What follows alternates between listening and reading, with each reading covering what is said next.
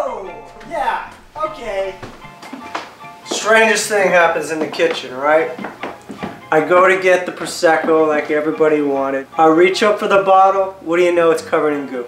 I swear it did not leave the wine store covered in goo, but what do I know? Maybe they do that now. So I think I'll grab a slice of pie, right? Holy heck, the slice of pie is covered in goop too. Look at this! Everything in our home starts becoming covered with goo. Ectoplasm, I believe, is what they call this.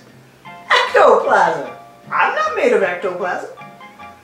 Steve, are you made of ectoplasm? Because I don't think you are. Cecilia? I never come home from a long day and say, oh, Cecilia, you're dripping in goo. Because she's not. She's not made of goo. Who does that leave? I guess we'll never know this mystery, will we? It could have been, oh, all right. That's, yeah, go cry in there. I'll sit here and goop. All right. This has been fun. Who's up for some charades?